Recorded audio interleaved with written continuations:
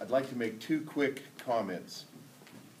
First, these ethical guidelines are a baseline for your practice of law. Your career as a practicing attorney in the state of Idaho will not be measured by just the baseline of these ethical canons. The measure of your professional career will be how you exceed these baselines with your intellect and your diligence and the application of those as only the bottom, not the top. And secondly, it's vitally important. Judge Weatherall today talked about a moral compass.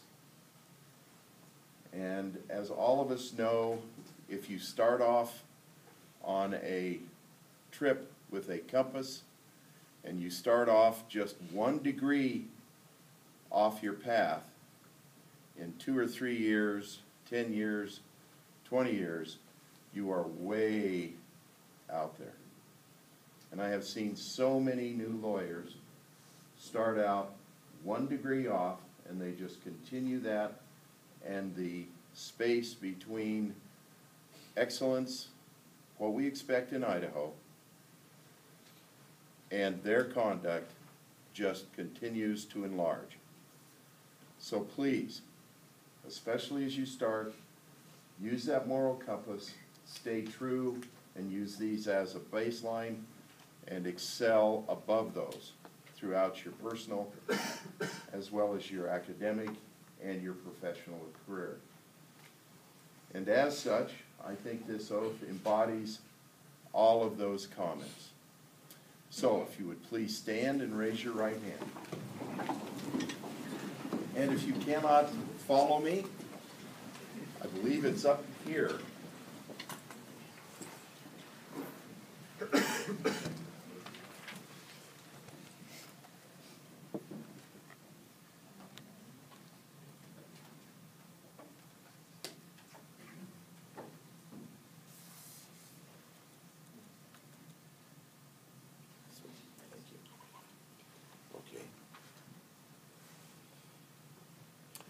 If you'd all raise your right hands, or if you're left-handed, left hand, I don't care.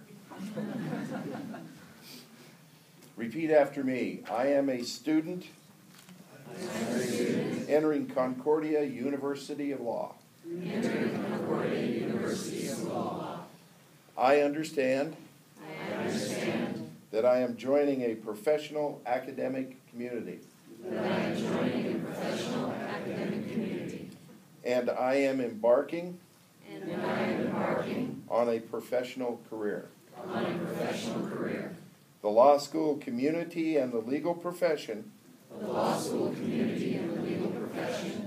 share the indispensable values of integrity and character. I understand that my work and actions while in law school affect the whole fiber of the legal profession. I have read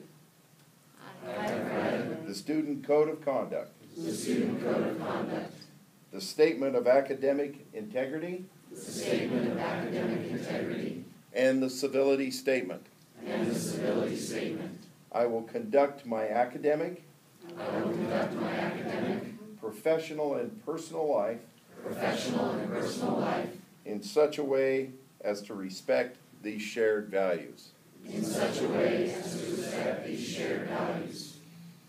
Thank you. Congratulations. You're now in college.